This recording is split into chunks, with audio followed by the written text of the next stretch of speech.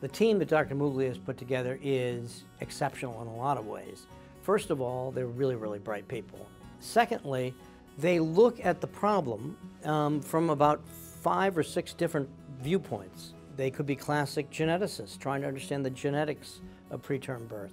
They could be folks that work with big data that assemble enormous amounts of information, genetic information, environmental information, nutritional information, clinical information, and analyze it in unique ways to identify the mechanisms for preterm birth. We have some great biochemists. We have some really wonderful cell culture folks that can culture any cell type. We've now been able to culture virtually all the cells in the uterus so we can explore their individual effects.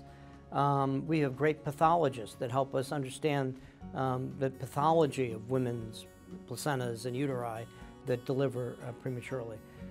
So that's just, it's like an all-star team of folks focusing on not only their particular research area of expertise, but helping everybody else.